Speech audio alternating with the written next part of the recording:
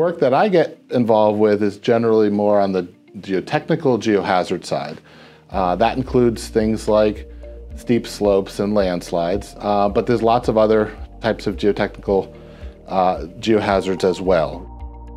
Different issues with sinkholes, maybe from karst. We also look at settlement.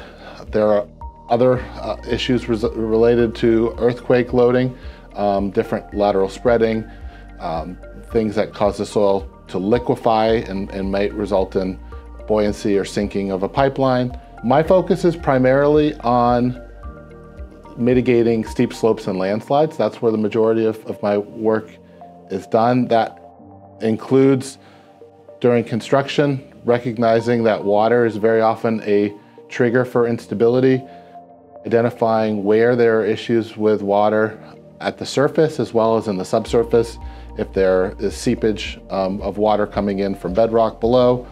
So identifying those locations. And then one of the areas that I've had quite a lot of involvement over the last 4 or 5 years has been with geomechanical stabilization. So this is things like soil nail and mesh, sort of geostructural stabilization measures where there's a number of steel nail elements that are closely spaced and drilled into the ground, and they hold a mesh layer.